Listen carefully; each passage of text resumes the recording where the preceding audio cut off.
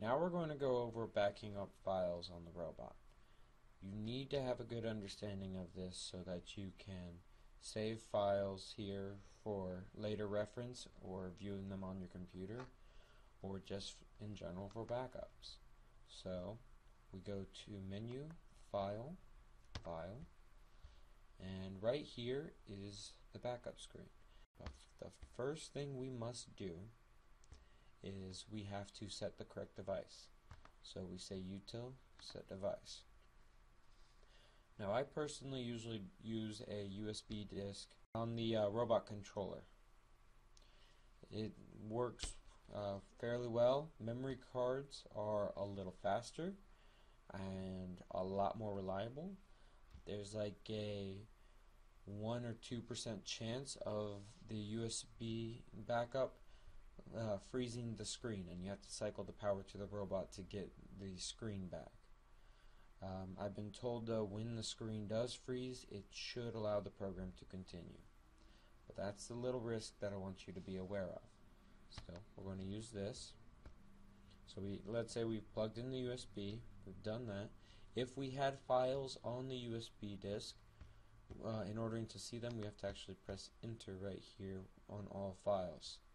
Now mine is blank right here, so what I want to do first is I want to make a directory. This is a folder where the backups will be contained. I recommend that you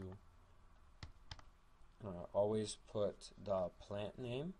For instance, let's say the plant was EB, and the date afterwards, so 2014 dash, today is the 30th, and we have our file. Now you can see what folder we are in through this little top section right here. There are three main things you want to back up. You want to back up all of the above and the Ascii programs, along with an image backup. Image backup will not be shown on RoboGuide software. It is available when you are backing up the robot in the field, and all of the above backs up like all the actual teach pendant programs, error logs, diagnostics, vision data, everything you would need for the robot for 99% of the cases. And this is critical stuff. If you have to do a backup and you don't have time for too much, you should always get at least this stuff. So always doing all of the above. It's a lot of useful information. You won't use most of that data, but it's still better to have it than not. The Ascii programs are text versions of the teach pendant programs that you have. They are viewable on your computer. You can use Microsoft Word. It will not originally recognize this program. You'll have to tell it to open with Word, and then it'll figure it out. The thing about Ascii programs is you can't back them up, open them on your computer, make changes, and then load them back onto the robot. The last backup, image backups, you would need to get maybe once every few months. Image backups are a complete backup of the robot as it is at that state. It'll take everything and back it up. This is kind of a last resort file which will save all of your system variables, all your programs, everything in that. It's extremely helpful to have one of those in case someone messes something up and you don't know what they messed up and you can't seem to get it to revert back. By loading an image backup, you bring it back to a working state of the robot, and you can load any teach pendant programs that were created after that image backup and adjust anything else that needs to be done. I highly recommend before you actually load an image backup though, you do get a backup of all the above first so that you have the current teach pendant programs to load back on, because more than likely your image backup will not include all the updates that you've done recently. So that's all 3 of the backups. What I highly recommend that you do is that you put all of these backups in their own special folder. So I'm going to make a folder, and usually I name them based off what the robot actually is.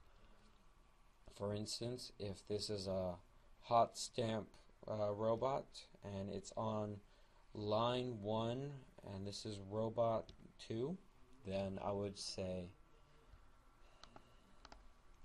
hot stamp line 1 robot 2. That's how I usually back these up. It makes things a lot easier because then you know exactly where it is, and if you're dealing with a giant plant with multiple robots, multiple lines, this is one of the best ways to go about this. So we have that, and we're going to back up all of the above. The first question it asks, which you can't quite see right here, is do you want to delete the contents of this folder before backing up? We're actually not going to do this just yet. I'm going to change the display so you can read this completely. So inside this folder, back up all the above. Do you want to delete the contents of this before backing up the files? It really doesn't make a difference since the folder is blank already. So we're just going to say yes for the heck of it.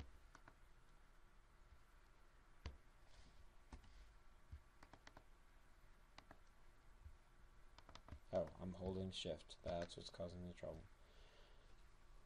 And then it's saying it's going to delete the contents of it and back up all the files. That's what you want, and you say yes. And now it'll back up everything that you would need. So now that that backup is done, to go back to this folder here, we want to go up 1 level. So we press enter. Now if we wanted to see the contents beforehand, we could go to this all of the above and press enter, and this is everything that was just backed up. There's a lot of stuff. So let's go up 1 level. There's that folder we made already. Make directory. We are going to type in hot stamp line 1 robot 2, and I put a T at the end to represent text. Feel free to change up your method of organizing this stuff, but I still recommend keeping those two separate. Makes it a lot easier for troubleshooting these programs later, and there's some software I can suggest, and that will be extremely helpful if you have all your Ascii files in one folder alone. So we back up the Ascii Programs. Says, do you want to save the contents of this? And you could keep saying yes over and over, or you can just say all, and it'll get them all really quick. Because this is on the computer, it goes extremely fast. We've got all the backups. Usually, an all of the above backup takes a minute or two, and the Ascii backup takes 30 seconds to a minute. The one thing to keep in mind is when you set the device, there is a USB on Teach Pendant. Some Teach Pendants have a USB slot. It is the slowest way to back up that I have seen. It can take over 30 minutes on rare occasions to actually back up files. More than likely it just takes up to 5 times as long to back up the files. I highly recommend you don't use that. It's also a lot more prone to failure than the USB disk right here, which is just plugging your USB into the control box.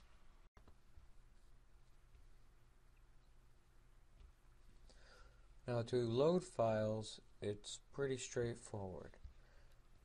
First, let's say someone had gone through here and actually deleted a program or changed it in some way that messed it up. To load that program back, we go to File. Now we're currently in a folder right here, so we might want to go up 1 level. We get to this hot stamp line 1 R2, press enter, and we need to find that Teach Pendant program. So we can sort it by teach-pendant programs through this. This sorting method is very helpful. Alternatively, if you sort by all and go to the bottom of this screen, you'll see all the different sorting methods here as well. This allows you to just press enter on the teach pendant, and now you're seeing only teach pendant programs. Alternatively, you can go to this teach pendant section right here, and you can load all the teach pendant programs if you press load right there. So that's an option as well. Now, we needed to load training right there. So we simply go to it, say load, and yes, that's it. If it's one that's already there, you say load, yes. Do you want to overwrite it? And you can say yes. You can't load any programs that you currently have open, but this is extremely helpful for you when you need to load some programs up. There are some files that you can't load when you have the controller in its normal state because the files are currently being used. Some files, when you say load, will actually require you to load it in a controlled start. One such file is the system variables. Now normally you're not going to be loading these too often, but if somebody messes around with them, you may need to load the backup. So right here we have the system variables. If we say load, it says do you want to load this? You say yes. Convert it, yes. System variables load at control start only. To do this load in a controlled start, you would normally go to function, next page, cycle power, but when you're cycling the power, hold down previous and next, and this will bring up the alternate ways to reboot the robot. When you load the controlled start, you'll see something like this. This is what the controlled start would look like. Now I have to use this view when I'm working with this, but if you want to load some files, you press menu and then say file, and it would say this is where you currently are. We're going to go up one level, make sure we're in the right folder right there, and scroll down to system variables. There we go. And say load, yes, convert, and teach pendant is disabled. There we go. Turn the teach pendant on to do it again. I'm going to just press reset. Load, yes, convert.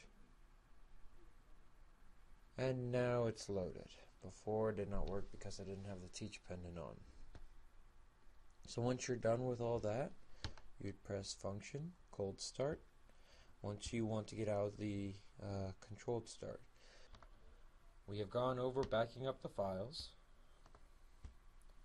The only thing I can't really show you on this is how to do an image backup and an image restore.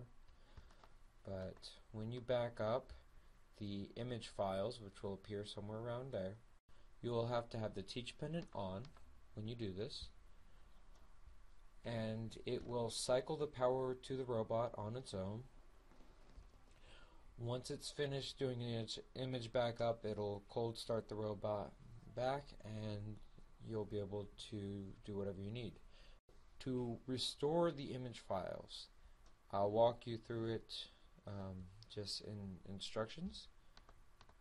First, you would cycle the power to the robot, and while it's cycling power, hold F1 and F5 at the same time.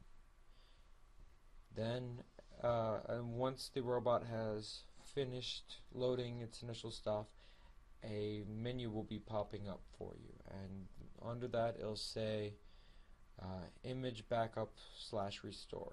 You'll click that, you'll say you want to restore an image file, you'll navigate through your files until you find the correct folder, and once you've done that, you say select this folder. It'll say image files have been identified in this folder. Do you want to load these files? And you say yes. It will then take a while to load them, but once it's loaded, the robot will be in the same state it was at the time of backup. I mostly use image backups as a overall backup of the robot once I've finished commissioning a robot. That way I have a way to convert it back to the state it was in when it was commissioned. It's very helpful to do that, because if you're having some weird oddball issue with the robot, you can always resort to that and load back your teach-pendant programs and everything else. That's about it for backing up files.